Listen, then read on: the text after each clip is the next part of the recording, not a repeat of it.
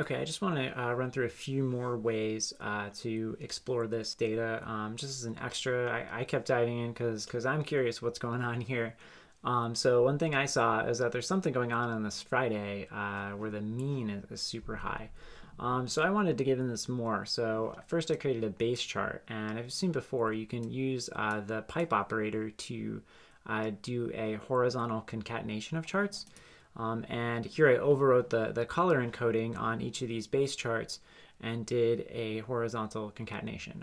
So you can see I've got the count, the sum, and the mean across each of them, and the scale got combined, which sometimes makes sense, and that's the default. But here it looks like the sum overwhelmed all of the others. So what we need to do is have the scales resolve independently. So to do that, we have to call Altair alt.concat. Or we could do .resolve scale color independent. We could wrap the things. I added one more here, and to look at the median. And here right now we got separate scales, so you can see what's going on. The count looks pretty reasonable.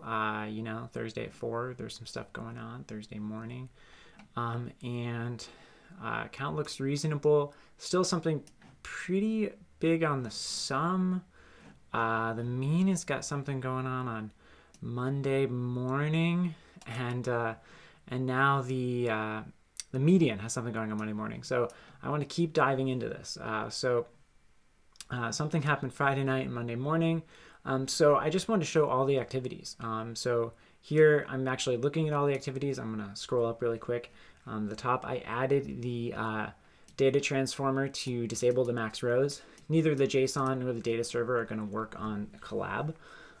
So you can just disable the max rows here. I think that there's only 5,000, so it's barely over the limit.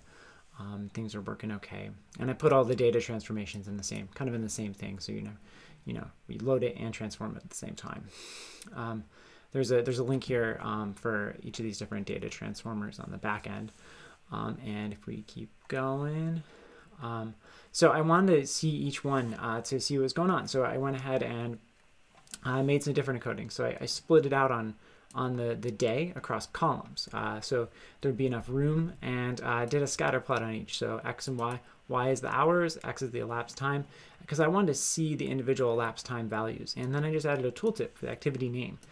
So I could find the activities that are driving up that skew. So if I go look at what's going on Monday morning, I can go find that I went on a really long bike ride on Monday morning, and it looks like that hour there's not a lot of activities going on. So a long hike and a single really long bike ride are what drove it.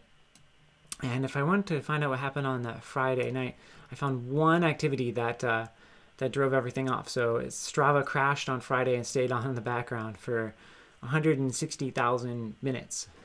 So for like 3 days. And that's what's really driving it up. There's also a long activity here that looks like it didn't get cropped. And this is actual bike ride. So yeah, by diving in and adding some detail, I was able to actually uncover what was going on here. And then I could go and filter that really long one just by filtering. I did it on the Panda side, and of course you could do it on the Altair side by adding a transform filter.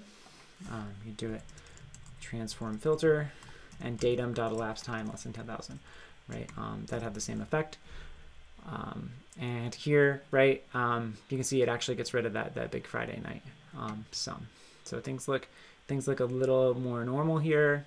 There was only a couple on Monday morning, so that was just a small data problem. And in general, Sunday and Saturday, right, is when I get out to ride around the most. So this makes some sense.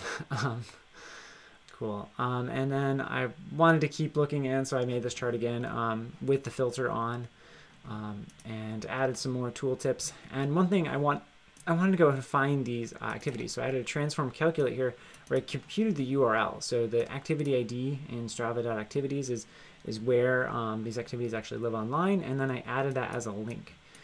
So in general, if you try to click the link, it's going to try to do it inside that pane. And so Strava has the cores control on, so it's not going to allow you to embed it. So if I rerun this, right, we're going to get our chart back. And you can use these links by, if you hold on a Mac, if you hold Command, it'll open up in a new tab, and if you hold Shift, it'll open up in a new window. And so you can see an activity here. Of course, it blew up the chart because it was a 12-hour bike ride. So there we go. And so you can dive in and see what each of these crazy activities were. There's some way out here. This was just a really long fast 10K if it happened. And you can go and see what some of the big stuff is going on here. And yeah, I made a few more charts just to keep diving in. So look at all the activities right here, just using a marked circle.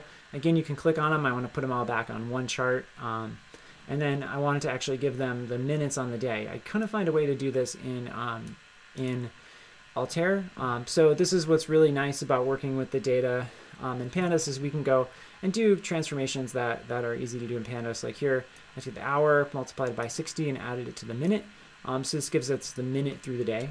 0 is at midnight, and would be 6,000 would be 10 hours into the day. Sorry, 600 would be at 10 a.m.